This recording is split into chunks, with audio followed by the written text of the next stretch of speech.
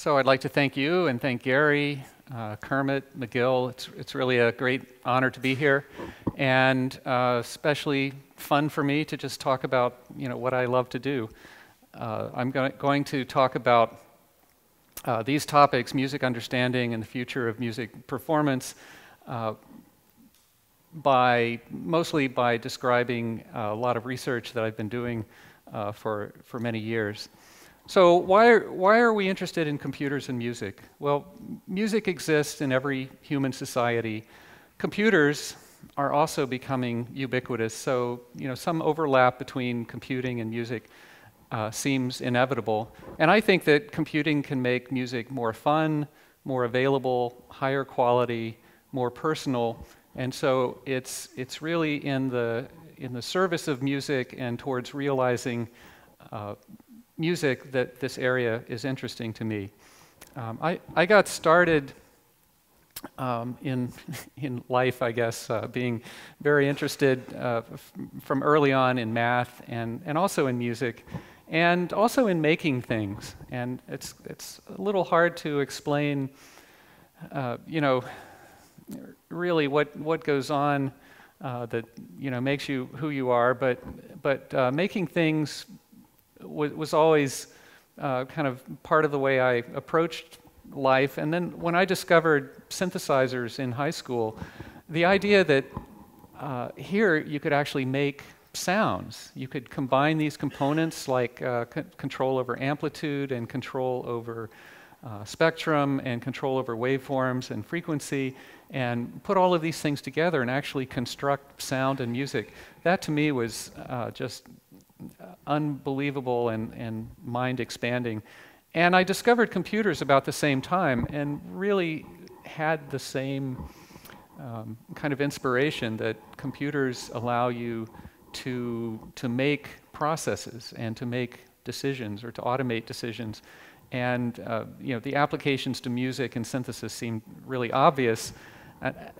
But this was pretty early on, and it really wasn't until college that I even realized there was a field of computer music and people doing things and a lot of experience. But I started reading everything I could, and ever since then, I think everything that all the research that I've done has really been motivated by my musical experiences. So as Gary said, I worked on computer music, computer accompaniment systems, and I'll show some of that work.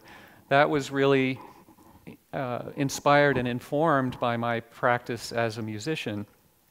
Also, I've developed expressive programming languages for music, and again, I think having an understanding of what music and musical forms are all about, and understanding the wide gap between what musicians think about and what programming languages help you to express enabled me to make some advances in programming language design. And then, of course, there's Audacity that was motivated by music and music research. And the same thing goes for current work.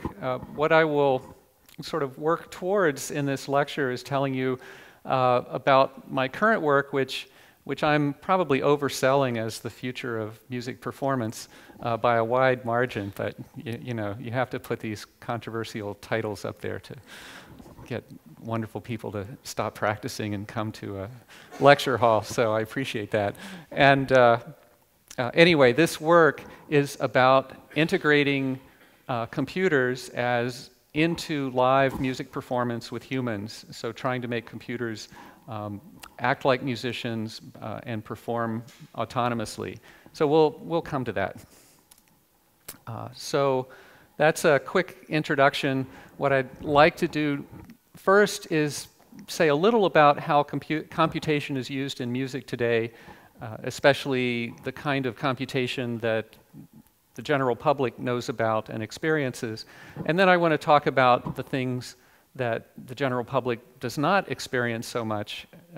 These new capabilities, some of them have actually been under development for as long as decades, but things that not everyone knows about.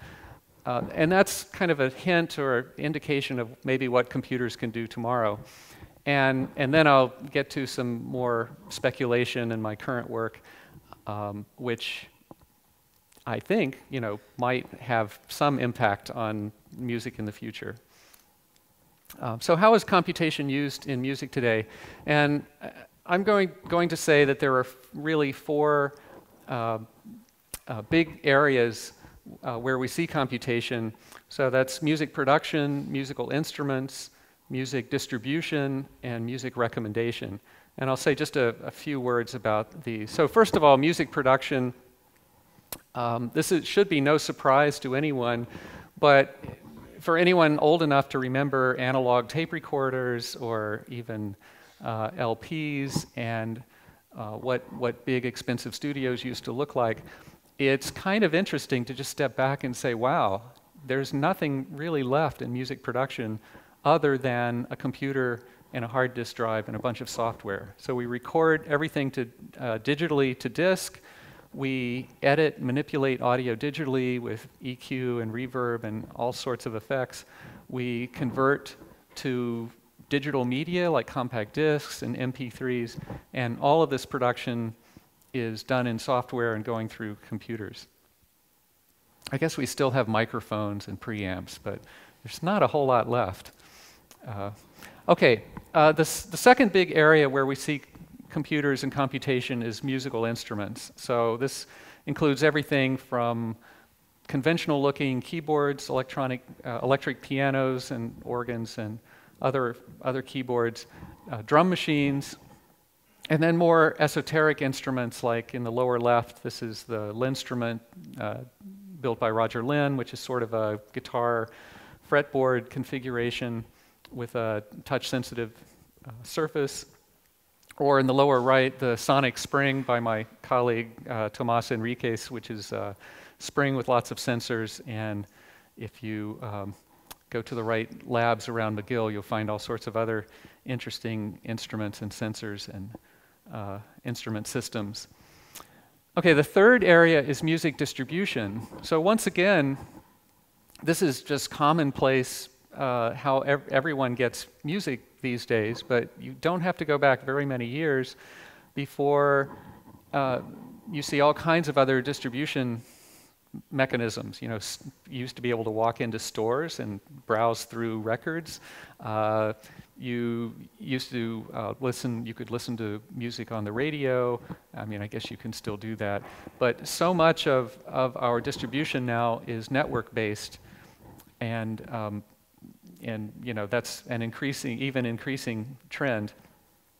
So I won't dwell on that. I'll say the third area where, again, we've seen really a revolution in the last 10 to 20 years is in music search and recommendation, music fingerprinting.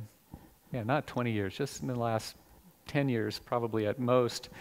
So I have some examples here. In the upper left is Google Music China, which is, of course, not known to us in the West or was never available.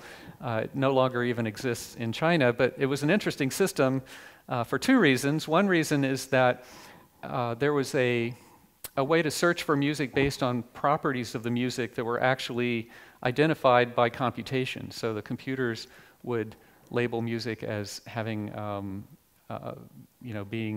being exciting or fast or slow tempo or different moods or emotions, and you could sort of see these in 2 or 3 dimensions and select things that were neighbors to things that you like, and so on. And the second interesting thing is much of this work was done by my student Ning Hu, and you'll see some more of her work appear later.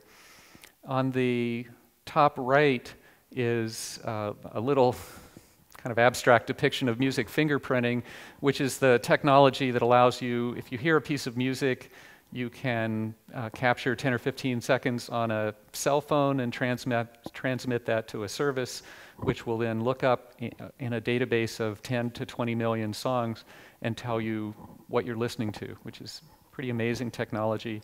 And another related technology is Pandora, which represents human labeling of musical attributes and algorithms that help us find similar music and music that the system thinks we might be interested in listening to. Okay, so those are, I think, the kind of summarize what the general public really knows about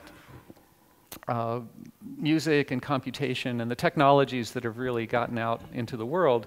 And so what I want to talk about is the kind of stuff that that I do and many other people around the world do, you know, in laboratories. It's experimental stuff. It's often oriented towards esoteric new music, contemporary music, far away from the pop music and the general public. So that doesn't help the research become more visible. And so I'll present some of that. And so what I want to talk about are computer accompaniment, style classification, score alignment, onset detection, and some new forms of sound synthesis. And a lot of this stuff will be presented with video examples, and because of time limitations, I have to go through these things pretty quickly, so it'll be a very superficial survey of some technologies that are kind of emerging from research. And the first one of these I'm going to show is computer accompaniment, which is really how I got my start, I think, in doing and presenting computer music research. And I'm going to let my video alter ego do the talking now. This is a demonstration of a computer accompaniment system. I'm going to begin by loading a file into the program.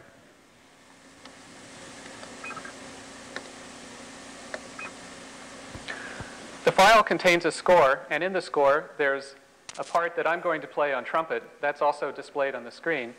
There's another part, which is an accompaniment part, in this case composed quite some time ago. The purpose of the program then is to listen to my performance, a live performance of the solo part, and to synchronize the other parts and play them along with me.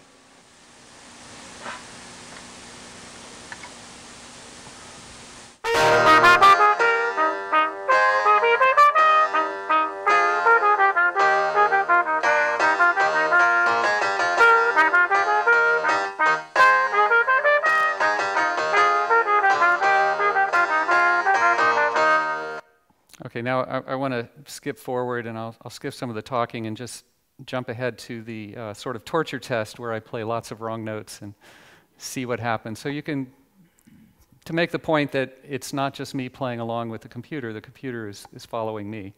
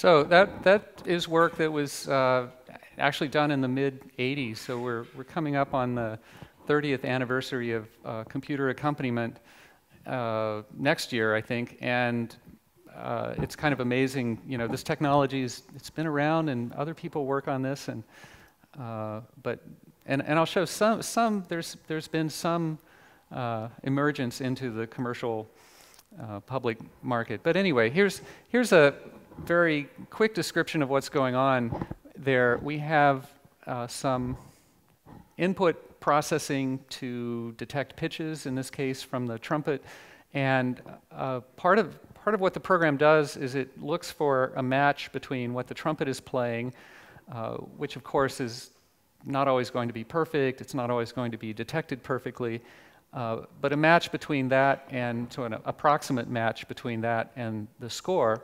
And then based on that, there's a second part called accompaniment performance. And so the matching part I think I'll just gloss over this, is based on a dynamic programming algorithm, and we'll skip the details.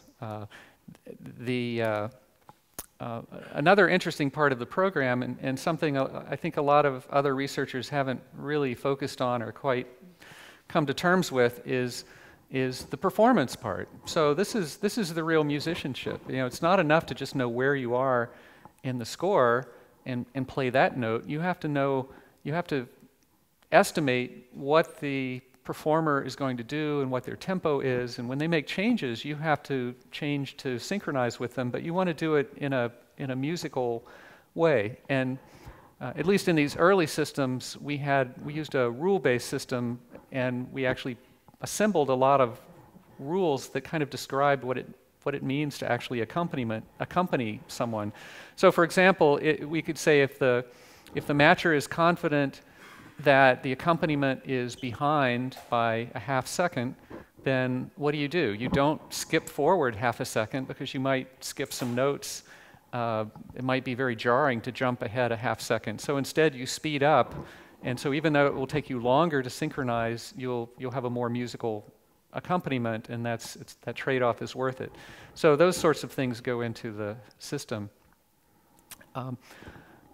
One of the things that we tried to do early on, in addition to accompanying instruments like trumpet, was accompany polyphonic instruments like keyboards, and also accompany human voice, which is a particularly difficult thing to accompany, because when a computer's listening to a voice, it's very hard to even know where the notes are. And because of vibrato and glissandi and just the kind of fluidity and continuity of the voice, it's hard to define discrete symbols or discrete pitches to match against. But anyway, Loren Grubb was a student of mine, and his PhD work was building a vocal accompaniment system, and I'll play a little of the result of that. So this is our accompaniment system playing piano. So that's the piano that you hear is being played live by a computer. The only input to the computer is this microphone, and of course a machine-readable score that says what the accompaniment notes are and what the solo notes are.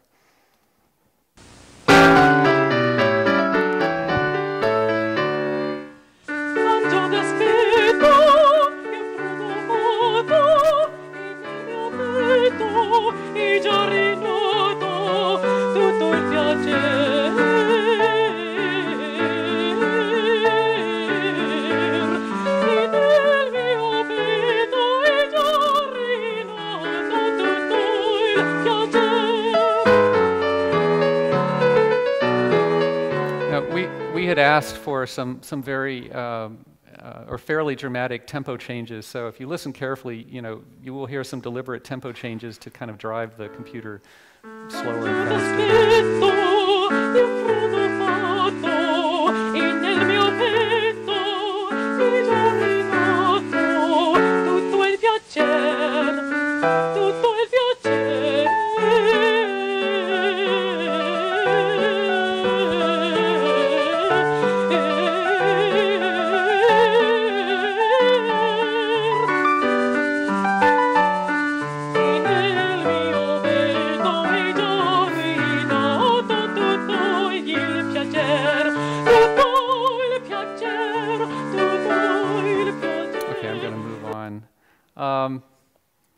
Just a word about how this works, especially for any computer scientists that are here.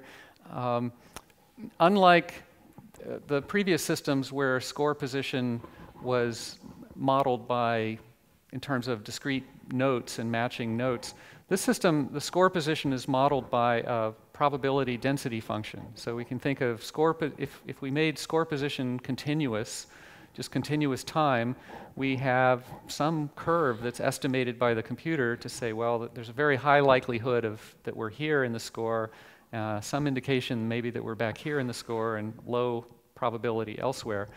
And we use a Bayesian update rule. So this is a probabilistic view that says, in as simple terms as I can make this,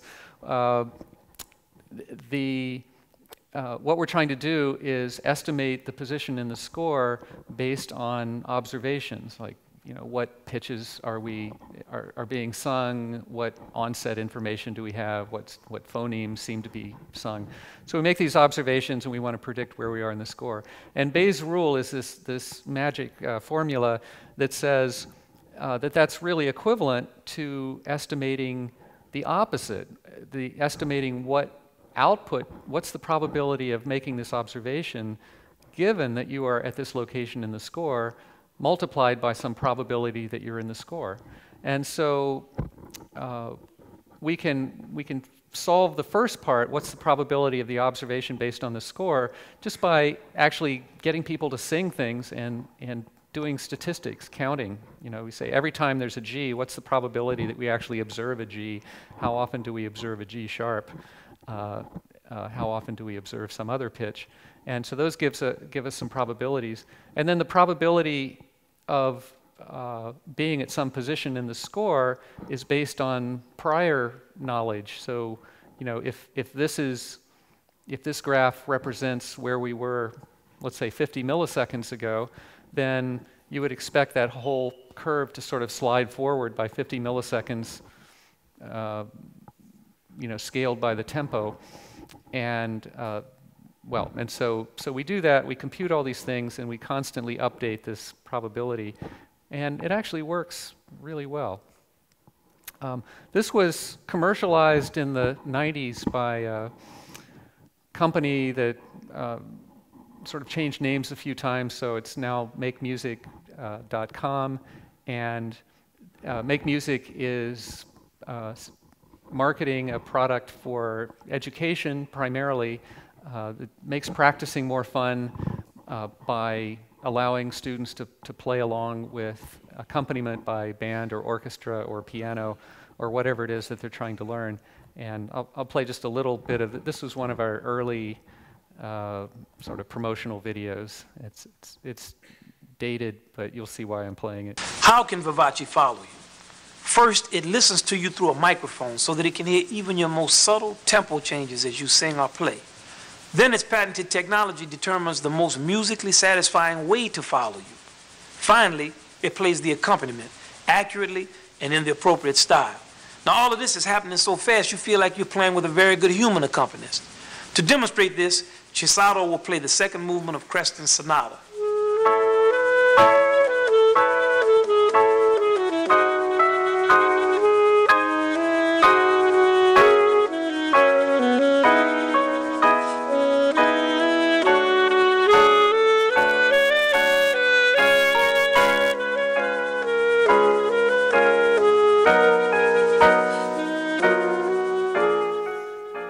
Okay, so obviously, if you're a trumpet player and Wynton Marsalis is pushing your technology, it's great. So I just had to show that. A lot of when I was working on accompaniment, a lot of people ask about improvisation, and they would say, "Well, what happens if you play something that's not in the score?" And unfortunately, the answer was pretty boring. If you don't play what's written in the score, there's no match. The accompaniment has no idea what to do because it's entirely guided by position and synchronization. So, it either stops or it plays and ignores you, but there's nothing else you could do. But that did make me think about what's going on in accompaniment. What kinds of music understanding are needed in improvisation? And one of the things that happens in improvisation is that musicians sort of pick up on the level of energy and styles of playing, and you expect a rhythm section to interact with you as a performer and support what you're trying to do, which means they have to understand and recognize what you're doing. And so we thought it would be interesting to build a system that could listen and recognize jazz styles. And I'll play a little example demo for this work. So what I'm doing is playing trumpet. The computer is listening to the trumpet, and it looks at the previous 5 seconds and makes a choice of what style it thinks that I'm playing, having been trained on a bunch of examples. And so let me play this.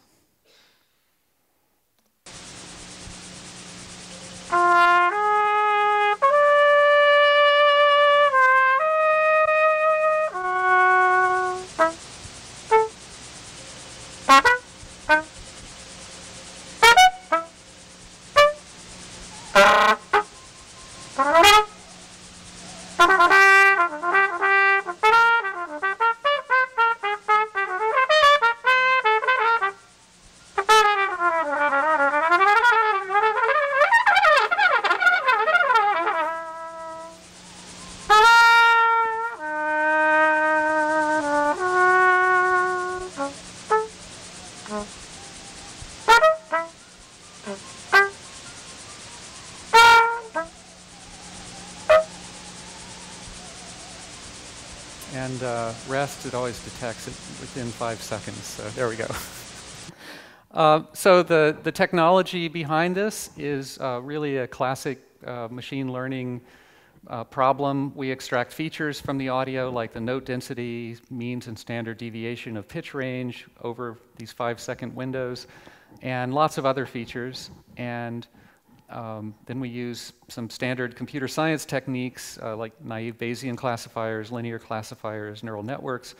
These are standard machine learning algorithms that are able to take these training examples and produce programs that automatically do recognition. It's half magic and half kind of math and half statistics. And one interesting thing about this is I had previously been trying to actually hand code some algorithms to recognize some different styles for an interactive performance piece that I was working on.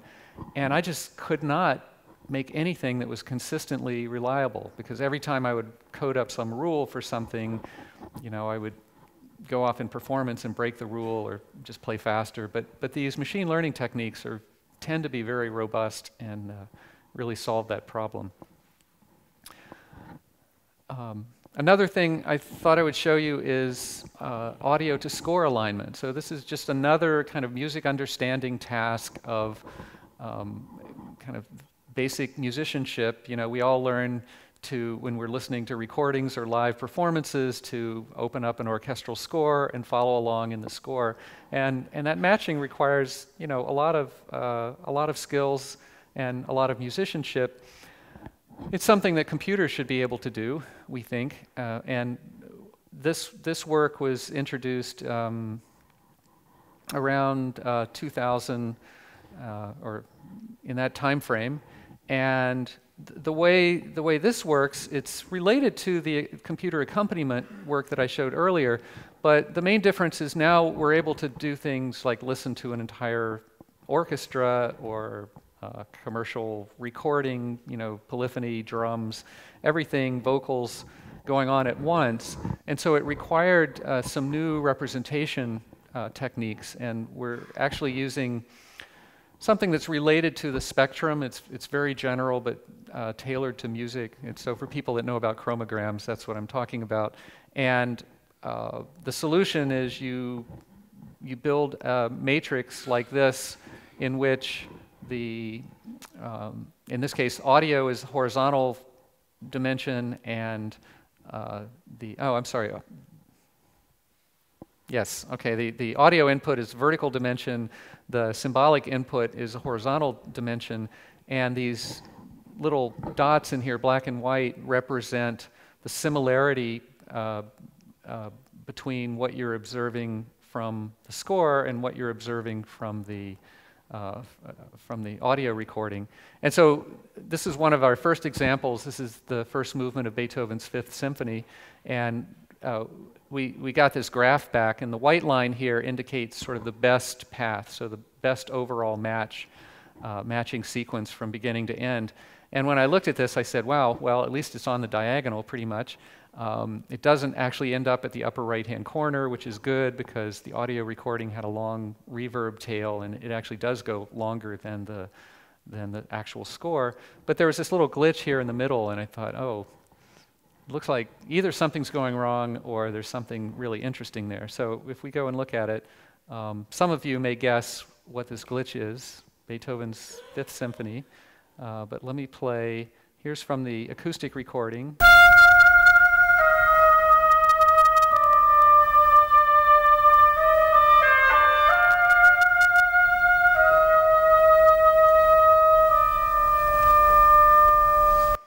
And then here's our symbolic, direct from the score MIDI representation synthesized.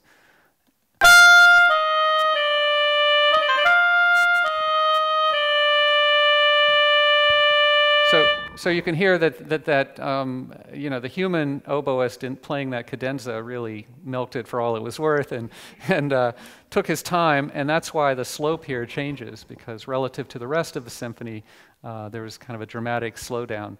And that, in a way, that the fact that that feature popped out kind of confirms that this thing is really faithfully matching and tracking. We've actually incorporated this into Audacity, although currently only in an experimental version. But there is if you know how to get it, you can get a version of Audacity where you can load in a score. And, you can load in a MIDI file, you can load in audio, and you can click the Align menu, and it will actually warp the MIDI down here on the bottom to line up with the audio. So now, as you can see, these things are lined up. There's a big orchestral tutti right here, and you can sort of see it in the audio, and you can see that it matches. Sorry, you can see it in the MIDI and see that it matches in the audio. And other things that are much more difficult to discern in the audio, like what's going on here, you can see these trills, or actually, I guess those are 16th notes, da-da-da-da-da-da-da. But you can kind of now look for features visually to navigate through audio. So that's one application. Another sort of musical listening problem that humans are really good at and computers are not so good at is finding note onsets. How do we actually segment audio into discrete notes? And there are lots of applications of that, including things like score following, but also beat tracking, just other kinds of music listening. We'll see some applications later to synthesis. And I want to just play some results. This was output from a machine learning algorithm that we developed for onset labeling that just kind of, I think, shows where the state of the art is now. So what we're hearing is, this is me playing trumpet. The computer has not actually trained on this audio. It trained on some different trumpet playing, and it's inserted clicks at the note onsets. And this is without a score. Okay.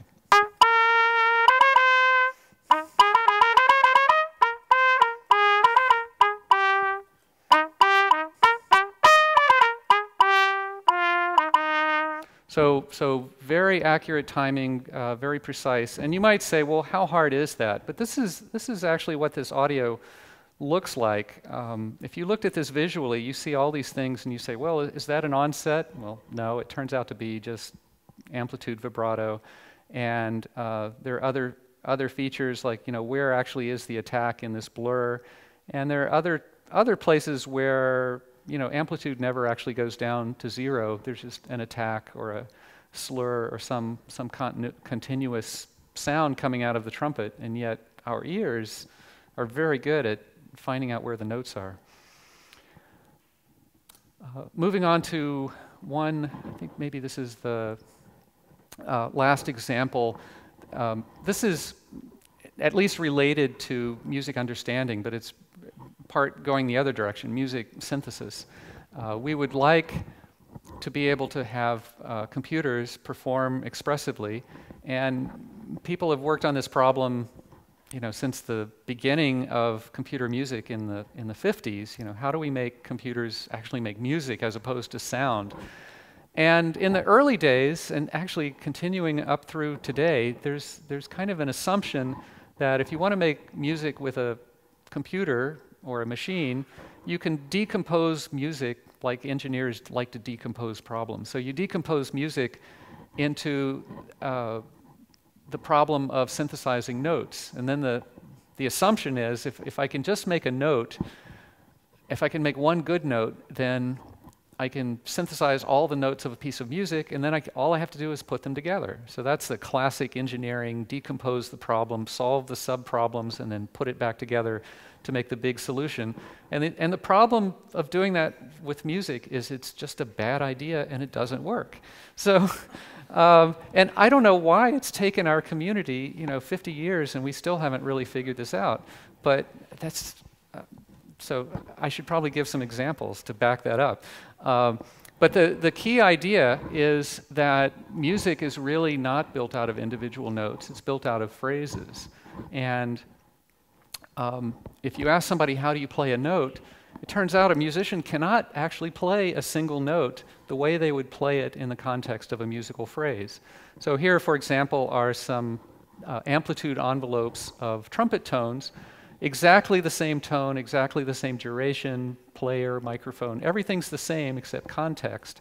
So here's a tongued note, ta, ta, ta, and here's a slurred note, ta, and the slurring looks nothing like the tongue note. So, that's just a simple example of context.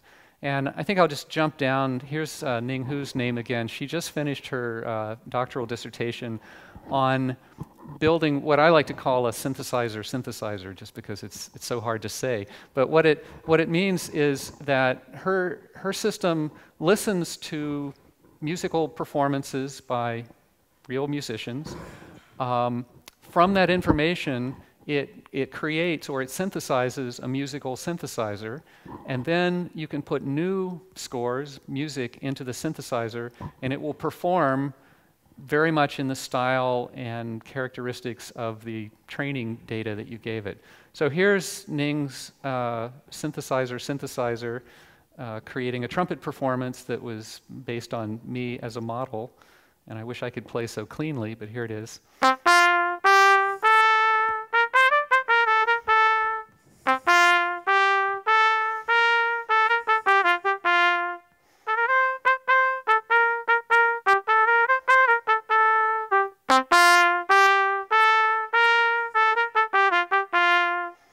Okay, so maybe not perfect, and maybe if you listen carefully, you might notice that it's not a human playing, but there's a lot of music in there, I think, and I hope you'll agree. And here's the same system, just to kind of prove that it's fairly general. And again, this is kind of the first version. I'm sure there can be many improvements, but this is same system, but the input was a bassoon, and we're going to play some bassoon music.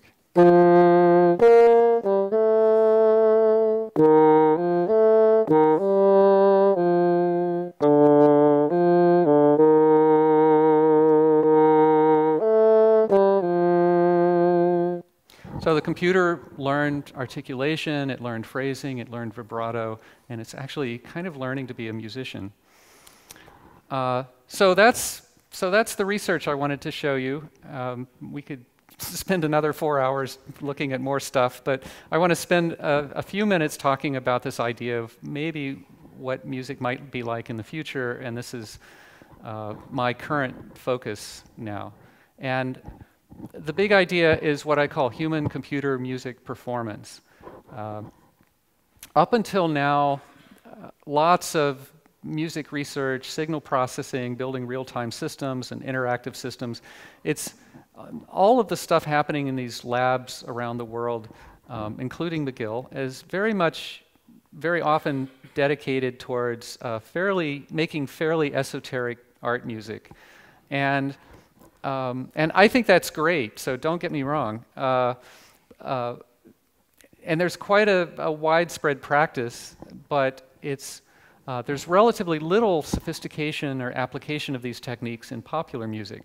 So I think that creates a big opportunity that our whole computer music community has largely missed out on, which is building state-of-the-art computer music systems for popular music performance.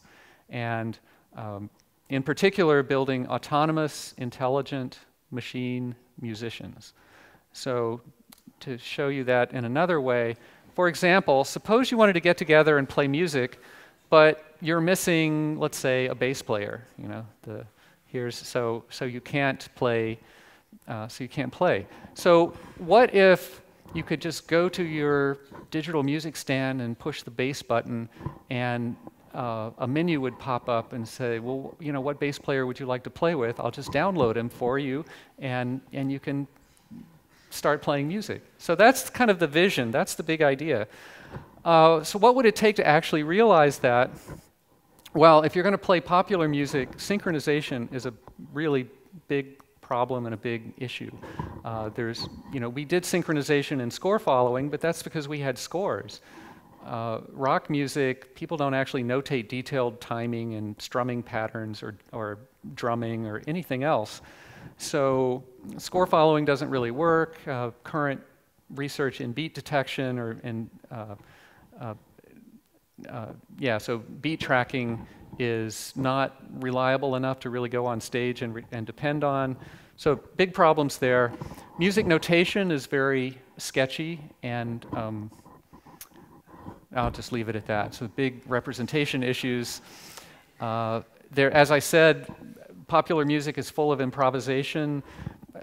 Not only the Charlie Parker, Miles Davis jazz improvisation, but there's improvisation of chord voicings, there's improvisation of strumming patterns, of drumming. Everything is sort of unpredictable. There are big questions of sound production. You know, how do we make computers sound really good, good enough that live musicians would really want to play with them? There are big computer science modularity systems building issues of, musicians right now I think are pretty good at plugging in microphones to mixers and mixers to amplifiers and amplifiers to speakers. We have these modular sound systems that sort of everybody can work with. So I think for this human-computer music performance to become real, we need modular musician systems. We need modules that know where you are in the score. We need modules that can display and interact with live musicians. We need modules that do arranging, that do performing, and people are going to have to be able to just plug them together, which is a big software nightmare. And there are human-computer interaction issues all over the place. How do we actually communicate with these machines while we're simultaneously trying to play instruments and keep our eyes on the audience and sing and jump up and down and all the other things that we do. So there's, interestingly, a pretty large market. I have some numbers from the United States that even if you exclude recordings, education, and performance, there's an $8 billion US music sales volume, 5 million musical instruments per year. Performance is also about 10 billion. Recording revenue is about 10 billion. Approximately half of US households have a practicing musician, so that means there's easily $10 billion and 100 million people in the United States alone that are potentially interested in something like this. So if you capture 1% of the market, that's more than all computer music research in North America, probably. So here's one example of something kind of moving in that direction. This is a little company I've been working with called Music Prodigy, and I'm going to play a piece of video here. Rock Prodigy. Rock Prodigy is a bit like Guitar Hero, except with using an actual guitar. It uses a tablature system, and it's a free download from the App Store. It's available today. You can download fully mastered original recordings for $2.99 a song and learn how to play, starting in an easy mode and inching your way on up to Prodigy. Currently, there are about 30 songs available for in-app purchase, with more coming every day. You can play Metallica, Lynyrd Skynyrd, Allman Brothers Band, Paramore, and even more. In the app, you can choose from performance or practice mode. In practice mode, you can pause the song so you can rewind and practice the section over again. You can set it so that it goes one note at a time so you can really break it down. You can even turn on chord names and note names so you can learn exactly what note you're playing while you're playing, say, fret 3 on string 5. In performance mode, you're just rocking out to the song. The best part of the app is that it uses polyphonic pitch detection, which means while I can play it using, my electric guitar plugged in using an iRig or some other compatible device into the iPad so that it can record my notes, I can also just play my acoustic guitar and it'll be recorded using the onboard mic to tell me if I'm playing the right note or if it's not quite right. Rock Prodigy is available for... Okay, so we just released a vocal version, and we're targeting sort of singers and choir market to help choir members learn their parts. And one thing I wanted to point out, because this was an unsolicited comment, she said the best part about it is polyphonic pitch detection. So that's what I did for the project, and I was so pleased. I mean, it's rare in the press for somebody to even pronounce something like that. Here's another example of human-computer music performance. This is kind of a large-scale thing that we did at Carnegie Mellon with a 20-piece string orchestra being played in kind of virtually by computer. There's actually a 20-track recording, and we're taking those 20 tracks of audio, and in real time, we're time stretching to speed up and slow down and conform the strings to a live jazz ensemble. And my only excuse, I know there are a lot of string players in the audience, including a good friend of mine, but one excuse is we never could have gotten even fit all those string players on the stage, and they probably turn up their noses at this jazz band. But anyway, here they are playing together. So you can hear the strings up high.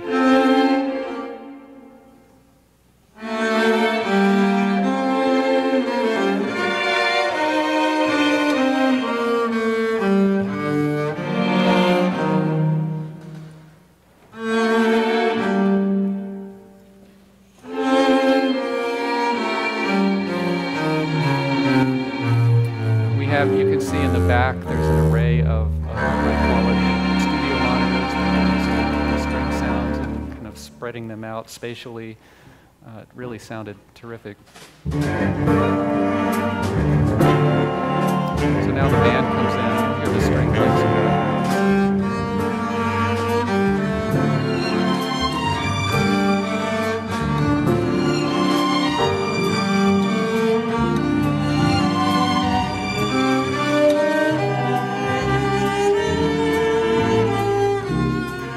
So the great thing about this is the band is not wearing headphones. There's no click track. They can take the tempo they want. Things can get excited and speed up like they do, and everybody can play together. One other thing that this is going to require is, to be successful, I think, is some kind of collaboration on putting music together. You know, what are these computers going to play? And I think we're already seeing things moving in that direction. So this is Wikiphonia, which I just discovered. It's a kind of online collaborative system for creative content, and here's a tune. What's new? It has a link to the composer and the lyricist. There's machine-readable music. You can go up here and actually transpose it to whatever key your instrument reads music in. There's a link to an audio recording, even the album cover of the Sinatra version of this tune. So, and people can go in and update this website and make corrections to the music. And I think something like that on steroids would allow people to start uploading bass parts and violin sections. And who knows how people could collaborate this way. So let me skip ahead. I want to play one more example. This is, it's over here. No? It's over here. So this is a quartet that I play in, and what you're going to hear here is human-computer music performance, where the computer is playing some horn parts to sort of augment my trumpet parts. So here we go. 1, 2.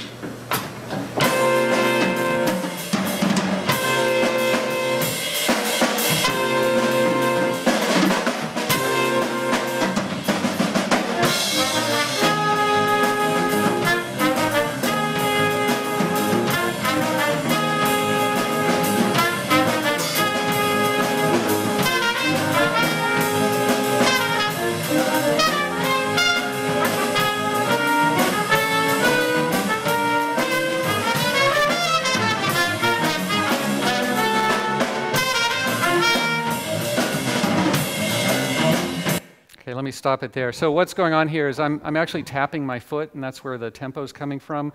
And I'm wearing a little sensor, capacitive sensor on my hand, so that I can give cues to the computer.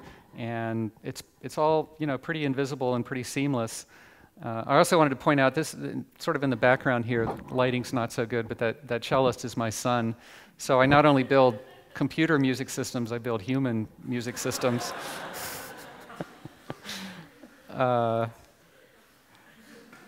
Okay, so just to wrap up, music understanding and human-computer music performance, I believe, will enrich musical experiences for millions of people if we can just get this stuff out there and make it usable.